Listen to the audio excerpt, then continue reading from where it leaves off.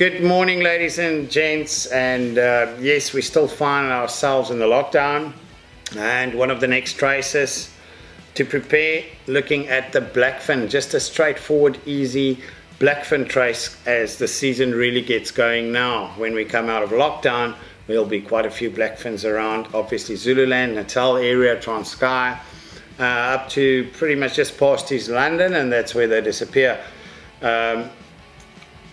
Having said that, I know there's been a couple caught PE side, but that's rare occasions, it's not the norm. In Zululand, Natal, North Coast, South Coast, and Transkei, a lot of blackfins come through this time of the year, as well as spinner sharks.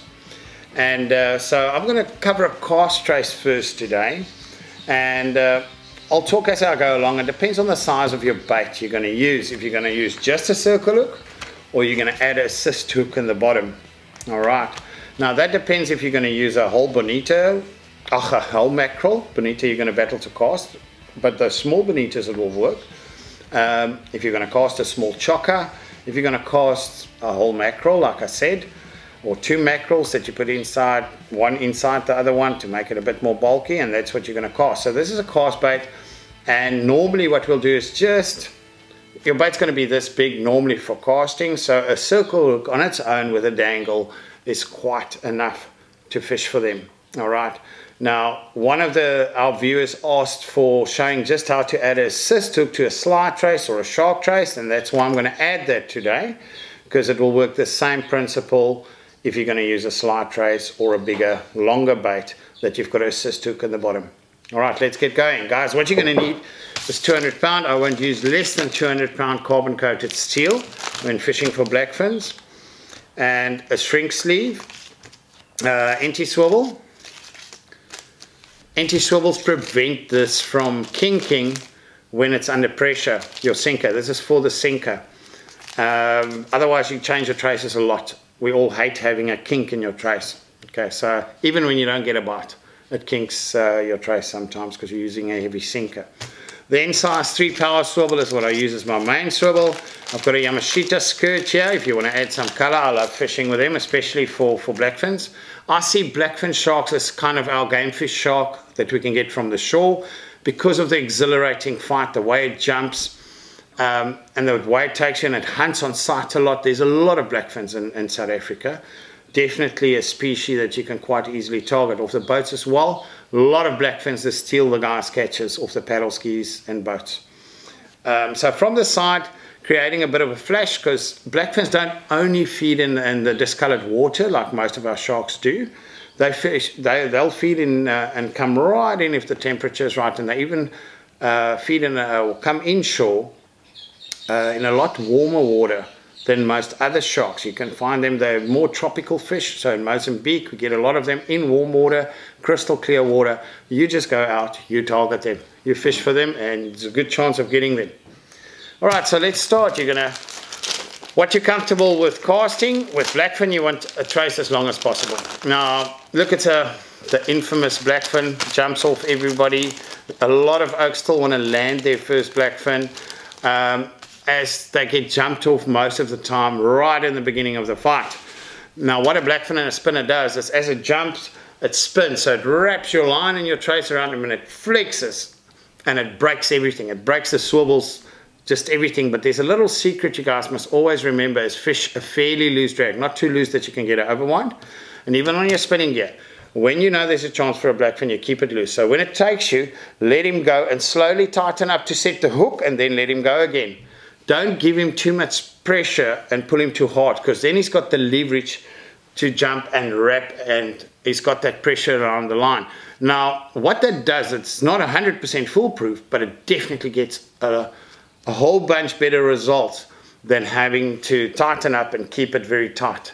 And that first minute to 2 minutes of the fight, they'll jump.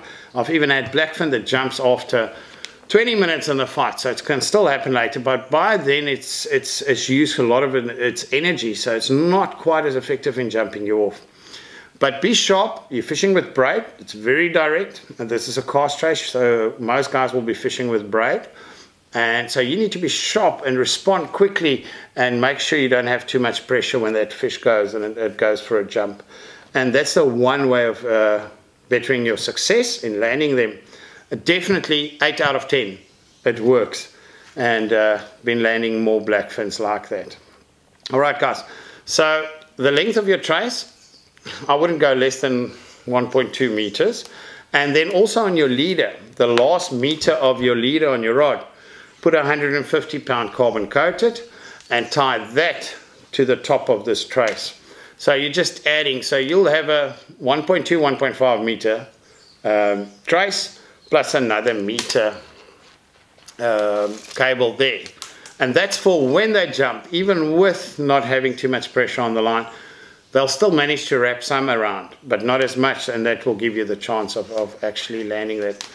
All right, now when you cut your cable, guys, you must remember we are snelling a hook. So you want that extra bit. If you're going to make a 1.2, you cut 1.5, 1.6, even 2 meters when you start the trace. And that's to allow for all the knots. All right. Okay. Now, normally I would just snell a straight circle hook, 10-0, 11-0, 12-0, mustard tuna circle, and that's what I'll fish with a dangle, because I won't be using long baits. But I'm going to just put an assist hook on for the purpose of guys that just want to use this exact trace without sinker on a slide, as well as throwing whole mackerel and stuff. You want that assist hook on the bottom, so you're going to tie that first. Right, always start with the assist hook first. Now, how do you prevent, you know, a lot of guys, when you make knots using nylon or carbon coated cable, if you make the knot close to the hook, it's going to kink. It's going to kink your cable, it looks ugly. So you make a big loop like that. All right, always. And I do a figure of 8, straight figure of 8, and you can use pliers to pull it tight wherever you can hook it. I'm using my teeth now, and I'm just pulling it not too tight so that I can still move it. And what you'll see now is there's no kinking. Now you pull it tight down to the hook, and that is where you need an extra hand. In this case, we can just hook it around the vise. You'll pull it still with your hand here, and you'll use pliers just to pull the tag in. Pull that knot nice and tight on itself. Okay, that's your assist hook done. Now what I do further, you can use pliers. I'm used to using my hand there, and you hold it on the knot, and that just rounds it off nicely and secure that even further. You have to put a lot of pressure to bend this. I'll show you now when I'm finished. So you wrap the cable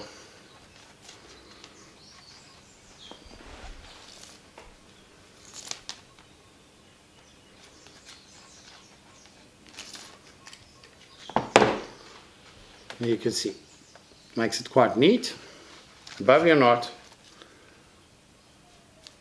And just cut the tag off. All right, so that's an assist hook. Now, depending or judging the size of the bait you're going to cast, remember, circle hook when I add it, always coming out to the front, always. This hook doesn't set if you don't. And now you're going to have to judge. My dangle will hang here, that's the assist hook, that's the size of my bait, where do I want this? And you judge how long you want that assist hook. All right. What I do, you see the 90 degrees, always. Because now this is through the fish's mouth, your bait's mouth or a dangle, and this is on the other side. If you make both like that, and it's in a fish's mouth, and it happens to pull out, there's less chance, well, it's an offset hook, let's just turn it around. Both of them can, by chance, small chance, but pull out like that. By having at 90 degrees, no chance. This is going to go for the corner, and if it misses, this will hit the top. All right, fishing 2 hooks, guys, make sure you've got proper side cutters, long tongs, to actually cut it off if you can't get it out of the shark's mouth, because you've still got this hook. Because if your circle sets, which in most cases will happen, all right, I don't fish assist hooks anymore purely for that reason. You must have a proper hook remover to remove this out of the shark's mouth. remember that. Please remember, don't use this trace unless you've got that equipment to actually remove it properly. Otherwise, just cut it off and let it stay in the mouth. It will fall off. It will fall out eventually. All right, carrying on with the trace. Okay, now you're going to snell this with 200 pound, at least 8 times I would do it. Everyone's got their own opinion. 3, 4. You have to keep it under a lot of pressure while doing it. Okay, I'm going to do 9. I'm going to do 10. Oh, I like that. Less chance of unwrapping. All right. Then hold it nice and tight between your index finger and your thumb. And again, remember, to the front of the hook. A circle hook doesn't set if you do it the other way around. Okay. Now what I do is I do a little bit of a kink there. That just prevents it, keeps a bit of memory onto that to keep it like that. All right. Okay. Then on this particular trace, like I said, I want to use a skirt so that you're going to slide first before you do anything, and that will go to anything else. That will go just above that. That's for to attract visual attraction in the water. These pink Yamashita skirts have proven themselves over and over again, especially in clean water, but even in dirty water. All right, then it comes to the NT swivel. All right, that we're going to add for our sinker, and that allows a semi-slide trace. So the fish will pick you up, and only when it hits the top swivel will the sinker pick up. So you're going to need one of these brass crimps, the Kingfisher brass crimps. And I'm using the size 3. Now, this is important. Look at this, guys. The hook section going there, if that washes up, you want it to be much shorter than the top part. So that when it washes up, when that fish grabs it, it'll also bite into steel. You won't bite into your nylon. But in this case, fishing for blackfin, I suggest that you guys put 150 pound on your leader above this in any case. 150 pound nylon or carbon coated. All right, so you're going to measure that and make sure you've got quite a bit longer, and that's the height of where your sinker will be. And then right here, you don't need a lot of crimping. I do about 4 half type crimps, not too hard, and that's stuck. That sits there. All right. Then with the NT, you don't need the beads. Hey, this bead's hole is too small for 200 pounds. I'm going to use a bead with a bigger hole.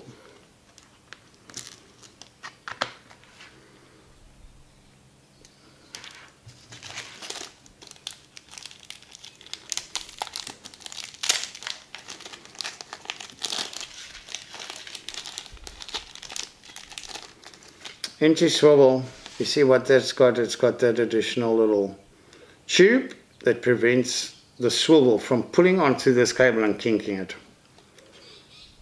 That's the purpose of an NT swivel. Right, that will go down to the bead, and then we put another one on the top of that,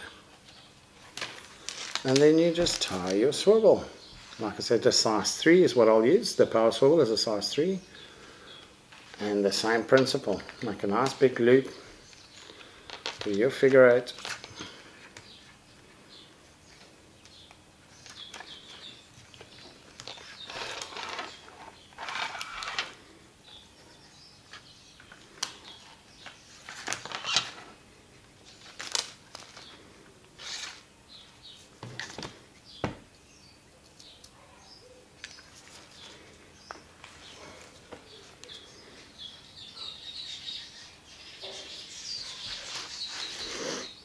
Again, I'm just going to wrap it 4 or 5 times.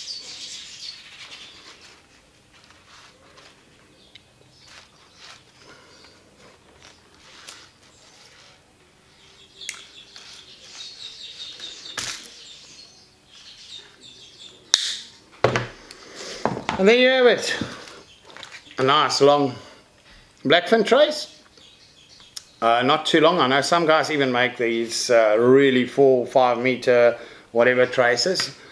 This works 100% for me, guys. 1.2, 1.5 meter trace, plus you've got another meter and a half on your leader, and that's enough steel to land it. On here, obviously your swivel, you'll put your sinker line, and if you're going to be casting, make sure your sinker line's long enough to keep in mind your dangle hanging, because it will be hooking at the bottom of the dangle.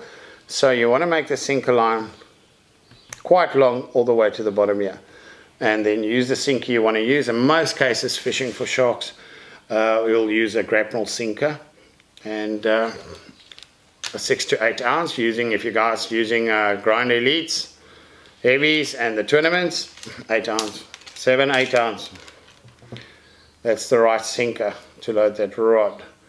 And this is how I'll store this trace.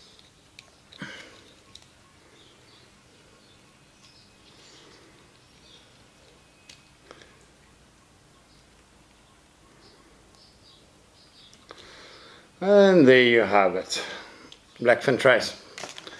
Now guys, thank you for watching. Remember to put any comments on questions you might have, things you want us to cover.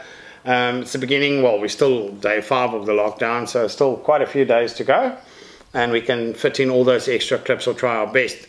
We've been really working around the clock to get everything edited. There's a lot of videos. But thanks for watching. Make sure you subscribe, and make sure you push that notification button and like the video. All of that really helps us. Thanks.